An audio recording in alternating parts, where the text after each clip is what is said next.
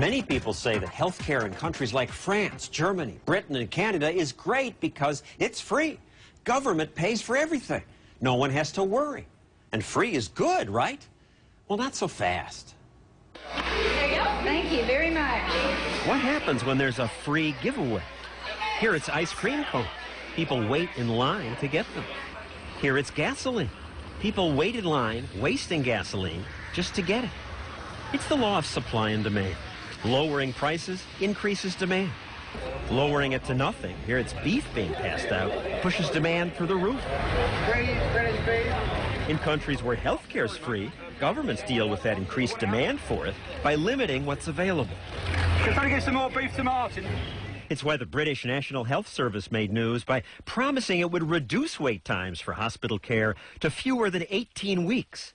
But that's still more than 4 months. The nationwide shortage of NHS dentists is... These people are waiting for a dentist appointment. Hundreds of people queued around the block. Waits are so long, some people do it themselves. He used super glue. People pull their own teeth, dental tools, pliers, and vodka. Free British care even inspired one hospital to save money by not changing the bed sheets every day. British papers report instead of washing them, the staff was encouraged to just turn the sheets over. And year after year, so-called free health care leads to doctor protests in France and Germany because governments hold down health care costs by paying doctors less. Government rationing in Canada is why when Karen Jepp was about to give birth to quadruplets last month, she was told all the neonatal units she could go to in Canada were too crowded. She flew to Montana to have the babies. People line up for care. Some of them die. That's what happens. Canadian Dr. David Greatzer, author of The Cure, thought the Canadian system was great until he started treating patients. The more time I spent in the Canadian system, the more I came across people waiting for radiation therapy, waiting for the knee replacement so they could finally walk up to the second floor of their house. People wait in line. You want to see your neurologist because of your stress headache? No problem. You just have to wait 6 months. You want an MRI? No problem. Free as the air. You just got to wait 6 months. But fans of Canada's system, like Michael Moore, point to the fact that Canadians live longer. Isn't that proof that the Canadian system is better, even if they have to wait in line? That's the line where they live 3 years longer than we do. That's the line I want to be in. But Canadians live longer because of things unrelated to health care. Americans are more likely to die in car accidents and 5 times more likely to be murdered. Take those factors into account, not to mention obesity, and Americans live longer than Canadians. In America, we kill each other more often. We shoot each other. We have more car accidents. Forgive me, more of us look like you. And yeah, that's the reason they're living longer in Canada. I will say, in part, it's because they never have to worry about paying to go see the doctor. Most Canadians do like their free health care. Well, it's a hell of a lot better than the States, I know that. Sorry. And many Americans believe we should copy Canada. I think Canada is a good model for where the 21st century world needs to go. But many Canadian doctors tell us the Canadian system is cracking. Hi, Mr. Bell? Yeah. I'm Dr. Latowski. Nice to meet you. This man's in this Toronto emergency room because he had a heart attack. What do they tell you about when an ICU bed might become available? They're waiting for the chance that somebody may be transferred so that I can get that spot. Now, in America, people wait in emergency rooms, too, but not like in Canada. We can't send these patients to other hospitals that have capacity because there is no other hospital in the area that has capacity. Every other emergency department in the country is just as packed as we are. There's no bed for this little girl, and she has no pediatrician that her parents can take her to monitor the seizures she gets. In fact, more than 1 million Canadians say they can't find a regular family doctor.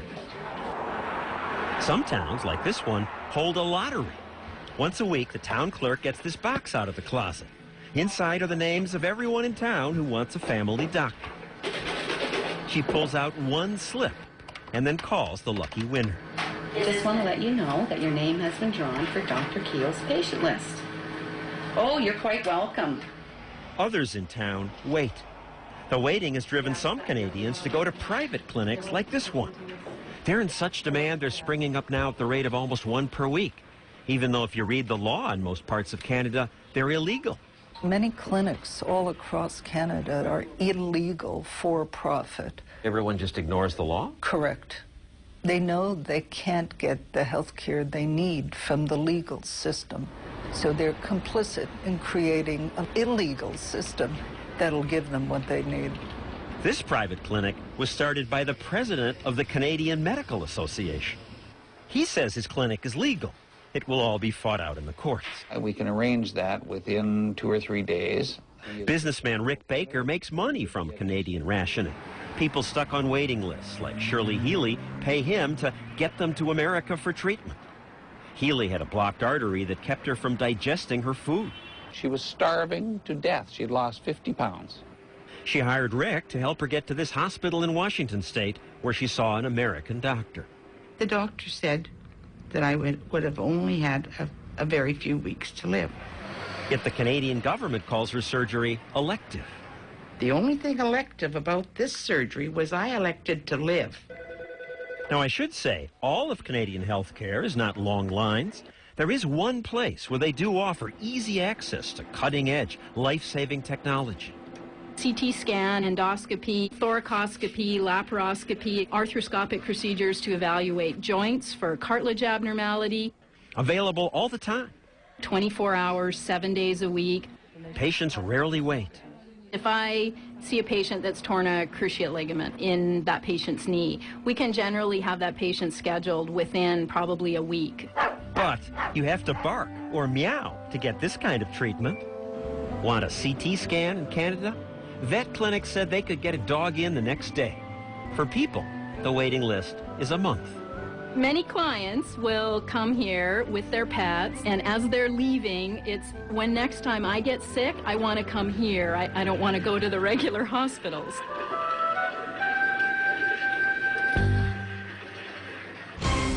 When 2020 returns, a pet peeve about America's healthcare system.